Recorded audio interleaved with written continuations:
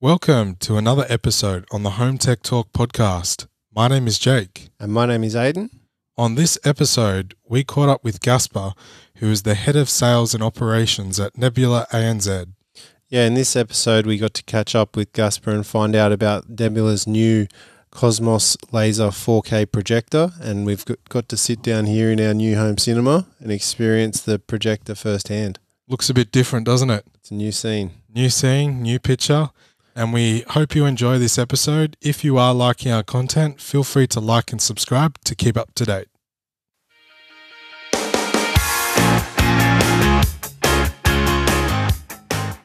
Gaspar, welcome to the Home Tech Talk podcast. Thanks, Jake. Thanks for having me. No problems. Well, we are sitting in the experience that you guys have set up here, and it's pretty cool. It's good to hear that. How's everything? I hope you enjoy the recliners that you're sitting in, and with all the branded snacks and free drinks. Most importantly, the projector experience. Yeah.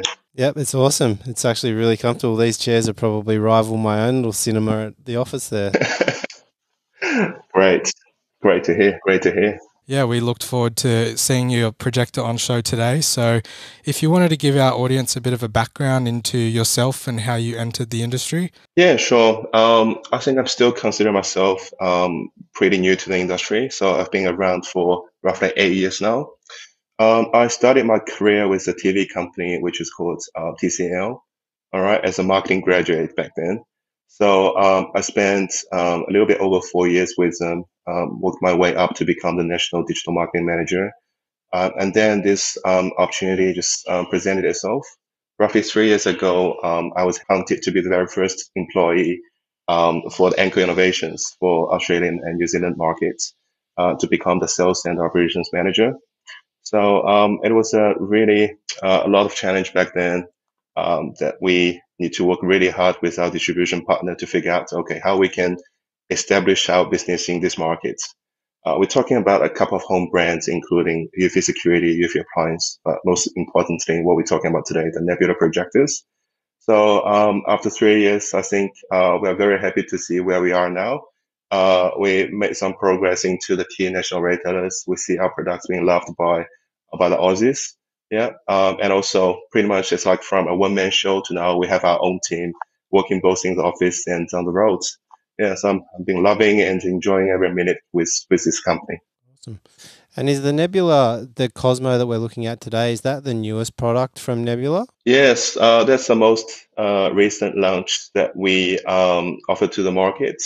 I think we had a very successful crowdfunding activity earlier in the year. And the product started landing in Australia in early June time. So yeah, it's the latest addition to the family. Okay, so it's very new to the market. It is, yes. Yeah, we're seeing quite a few of the laser technology starting to trickle into the projector scene. It's actually pretty exciting. It gives a great new opportunity for projector manufacturers. Yes, it is. As you know, like previous generations of projectors using LED lighting as the lighting source. But I think the trend is the laser-powered lighting source will become the next generation of the products, since the advantage that it has with in terms of the brightness it offers and also the lifespan it offers. So yeah, as a brand from Nebula, I think we're going to see more and more laser-powered products in the future. Yeah, it's very energy efficient as well. I think that's one of the primary driving factors. I think some of your other models have battery powered and they still are able to run. Yeah, yes. So we're talking about Nebula products. Actually, we have like two major series. So one series we call Go Anywhere series, right? On the other hand, we have Around the Home series. So I think both series are very self-explanatory. So Go Anywhere series, it includes our best-selling Nebula Capsule and Nebula Apollo models. So both models actually comes in a size that equivalent to a Coke can. So yeah, it still comes with really decent image quality, brightness, and a smart system building as well, give you access to the mainstream apps like Netflix and YouTube. On the other hand, what you see today is belongs to our Around the Home series, right? So if we take this Nebula Cosmos Laser 4K as an example, it's edge cutting technology, including the laser powered 4K resolution, HDR10, and also intelligent environment adaptation, which gives you autofocus, audio keystone, audio screen fits. Of course, it comes with the latest Android TV that gives you access to, built-in Chromecast and also over 7,000 apps that covering music, content streaming, and games, etc. So yeah, it's really powerful. And do you see a trend moving towards people watching projectors over TVs? That's a very good question, Jake. I think TV still has its market, and people love that big screen experience, right? I think 3, 4 years ago, we consider a 55-inch TV a big screen, but today I think people want 75-inch and more. I think projectors can be a really good addition to that big screen experience. I'm not talking about replacing the TVs, but maybe become the second screen or even a third screen for a normal household, right? So it comes with its strengths, like it's really portable. You can take it anywhere, among rooms, in different rooms, and also you can just go out in the backyard, enjoy a movie night. That's what a TV can give you in terms of the flexibility. They're really good in terms of their aesthetic too, because you don't have to have the thing on the wall or taking up space. You can just bring it out when you require, and if it's easy to set up, that's one of the bigger issues with more of the installation type projectors. They are actually quite a process to set up and get right and get on the screen accurately and focus and do all the things that are required to get that image quality. Exactly. So if you look at the room that you're sitting in, right? So actually, we purposely designed this room as a regular size of home theater that you can have in your home, right? So I think for people who coming in and experience the Cosmos later 4K, it will more convincing to let them aware that to enjoying a big screen experience, you don't necessarily need to have an 85-inch plus TV or regular conventional, ceiling hand projectors. So this can be another alternative for you to choose from. So one of the biggest things that helps the performance of these projectors is their brightness. So that the new Cosmos has got 2400 lumens, which is definitely bright enough. It is. And I think for the portable range of the projectors, we're normally seeing a brightness not over 1,000 lumens for those compact size ones.